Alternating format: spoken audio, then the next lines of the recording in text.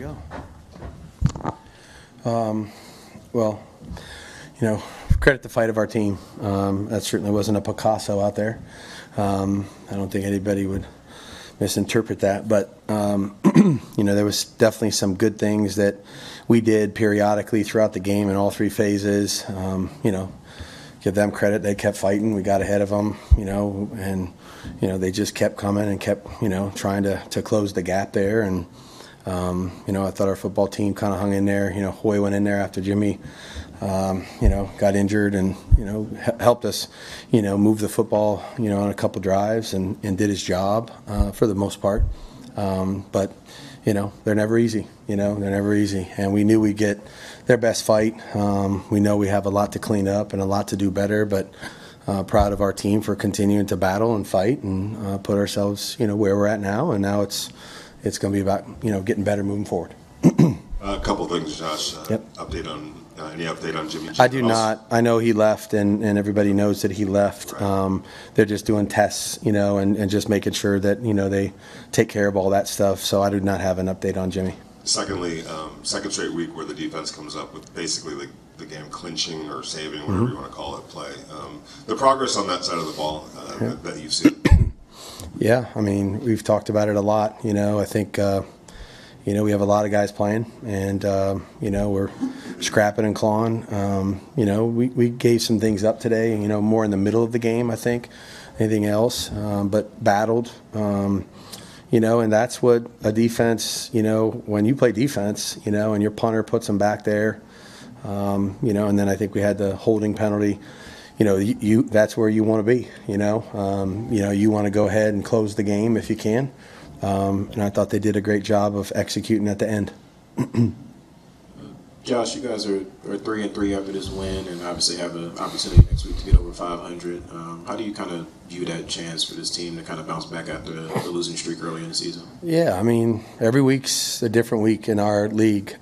Every game's, to me, you can win them all, and you can lose them all if you don't coach and play well enough. And if you coach and play well enough, you're going to be right there competing with most teams. And I thought we had a couple that didn't necessarily go our way as we started the season, but the guys never stopped working the same way. If anything, we've worked harder, we've done more, we've put more time and effort into certain things to try to improve and give ourselves an opportunity to get better and make progress. And obviously there's more progress to be made. We certainly know that we have to be able to score in the red zone more than what we did. We have to be able to do some of those things better, avoid the penalty situation. Kind of bit us at the wrong time, the critical situation, and so we got to do a better job of that. But proud of the fight, and again, it's 3-3. Nobody's qualified for anything at this point in time, and we're 6 games in. Everybody else is too, and we got a long way to go. Josh, 2 quick questions. The first one, you mentioned the red zone. Can you identify what you think the issues are keeping you guys from scoring touchdowns? There's not one thing.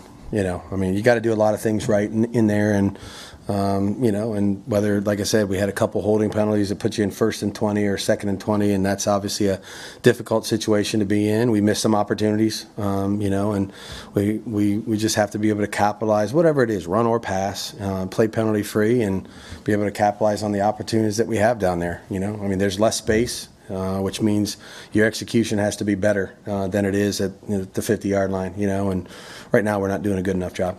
Secondly, Michael Mayer really displayed the player that you thought you were getting. Would you talk about him and his maturation, please? Yeah, he's getting better every week. He works at it, man. He's got a great work ethic, a great attitude and mindset. He wants to be really good at everything, blocking, running with the ball, catching, getting open in the routes, pass protection. And he just, every week is like another step forward. I think he's gaining confidence in himself.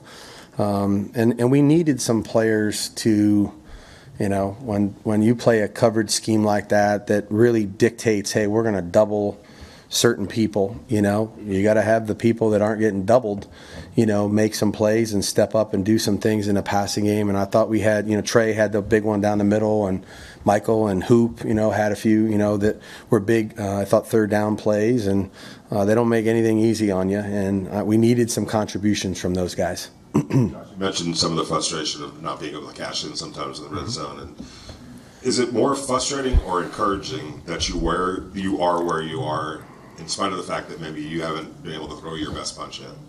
I'm always going to be a glass half full on our team. You keep battling, scrapping, fighting, and find ways to win when you don't play perfect. I have to look at that as a positive, that, like I said, it wasn't a Picasso, but you do the things necessary to win, try to take care of the football as best you can, try to, play as penalty-free as possible, play decent in the kicking game, win field position, and then make the plays at the end of the game you have to make if the game's a close one.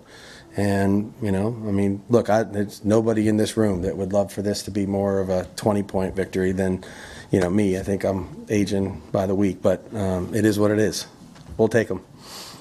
Josh, I know last week you mentioned that you don't want the emotion, you just want to keep playing, stick to the process, but still winning breeds confidence. Mm-hmm. And for a coach, when you see now you got your first winning streak, how big can this be from just a confidence standpoint? Yeah, I think winning in general is hard. And so I think when you realize that there's a lot of different ways you can do it, in Denver we needed to salt the game away on offense, and last week was a different type of a game all in general. And then today, we played a little bit of field position at the end. The defense came up big. So, you have to find new ways to win every week. You're never going to win the same way. And I think the resiliency of our team, the mindset that they have, the demeanor that they come into the building with, that's why you improve. That's why you have a chance in close games. Josh, how relieving is it to sit in the back to your okay, left? sorry. Yep. How relieving is it to sit in your seat and have a guy like Daniel Carlson go out last week and have an uncharacteristic game, but again come into today, be called on time and time again when drives stalled? Kind of how relieving is it to have a guy that's able to shake off a game like last week? I think we have the best kicker in the NFL, and so to have that feeling week in and week out of practice, and you watch him do his job, and you come to the stadium on game day, and that if you need a big kick or something else, nobody talks about his placement of the ball in the kickoffs or what he does in that regard to try to limit returners and all the rest of it. But Daniel's an elite player at his position, and I have tremendous confidence in him, regardless of the situation, or what has happened in the recent future or recent past. I would give him the ball, 100 out of 100 if it was the game on the line. Josh, you're halfway through your second season now, or almost halfway. Almost halfway through it. Holy cow! Like a third. Yeah, go ahead. I'm nitpicking you. Go ahead. How would you assess your performance at reshaping this team and where this team is at this point? Yeah, I don't really think it's fair for me to do that at this point. Look, we know where we're at. Our record is what it is. We kind of battle and scrap and claw and try to win without scoring 20+ points, which is crazy. So we can do a lot of things to make life a little easier on ourselves, and that's what we're going to work on going forward. But I don't think right now is the time to kind of measure what we are, where we're going to be. Hope our best football is way out in front of us, clearly. And I think I got a group of guys in the locker room that work hard every week, and that gives us a chance to get better. We'll do two more, Vinny and then Deshaun. I know it's early. First of all, Brian was brought in, for one of the reasons was to do what he did today, come off the bench in case something like that happened. But does anything change if Jimmy can't go next week in terms of how you might approach it? I know it's early. And it's early. Yeah, but I don't know. We'll have to. Well, like I said, I think there's a lot of balls up in the air right now relative to Jimmy and that whole situation, and we'll just see. Have a little patience here, for ourselves, and just kind of see what the the report is going to be, and I'm hoping for the best, obviously, like we all are. So I don't know exactly where it's at, and we'll find out more, and then obviously try to make the best decision we can for the team. Obviously, because Jimmy's had a couple injuries so far, you've gotten to see all three quarterbacks play. If you do have to make a decision, how helpful is that to kind of be able to evaluate how they perform this season? Yeah, I think that's, in any situation, at any position, I think it would be helpful if you not only saw him in the preseason, but you've actually seen him in live action in a game and in a close game, So Brian, today, and obviously Aiden in LA. So, that's helpful. Certainly, I'm hoping for a healthy quarterback room in general, and thought Jimmy was doing some good things, obviously, before he got twisted or hit there towards the end of the second quarter. So we'll just patiently see kind of what this is going to be, and then we'll make the best decision we can. Thank you, Coach. Good to go? Okay. Yeah. Yeah, we're going right. Put this down here. Thanks. Yep, you got it.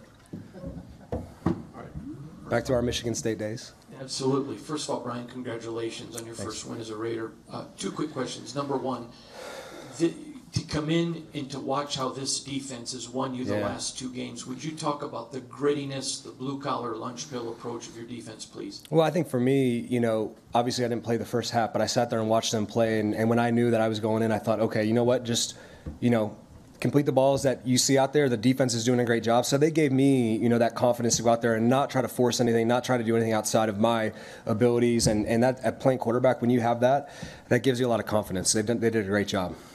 Josh's offense traditionally thrives in the red zone, and it's struggling a little bit. Is there something you can put your finger on, or is it just maybe a multiplicity of things? I mean, I could have made a better throw to Devontae down there. Definitely let him touch the ball. Same thing with Jacoby. But like I said, knowing the situation, the way our defense is playing, I wasn't going to let them touch the ball. And that was the mentality I had. And unfortunately, it got a little closer at the end, but, they came up big again. And it's something that, we can keep building on. That is complementary football. We've been talking about that. Look, the defense is playing good. Don't put them on a short field. Don't put them in a bad situation. And especially coming into a game like that with the emotions that I had, obviously going against a team that, I've been a part of for a lot of years, it gave me the confidence to just be smart and, take the throws that were there. And, they came up big at the end. Brian, you guys found out that Jimmy wasn't going to come back in at halftime. Did that make it any easier for you to get ready to go out there, kind of having that halftime period and not having to be in the flow of the game? I mean, it gives you some chance to, take some snaps with the center. I mean, I haven't taken a snap with Andre James in probably 3 weeks. So, it gives you a little bit of that time to, all right, refocus, get some snaps, get some throws. So obviously, a little more time than happening in the flow of the game. But, it is what it is. That's part of the job. We've talked about this a lot of times, with the media. Ask me, what is it? Well, you always got to be ready. You never know. Brian, you've obviously been in this situation before. How important was that when you got the call to go in? Yeah, I mean, look, it's my 15th year. I've pretty much seen all the situations, and really what it comes down to is playing football. Regardless of the situation, obviously I've played in this offense for a long time, and like I said, the defense was playing great, which gave me the confidence to go out there and just be, making sure that I'm making good throws, making good decisions, and the offense line did an incredible job. I mean, blocked really well, run game, pass game, and that gives you a lot of confidence too.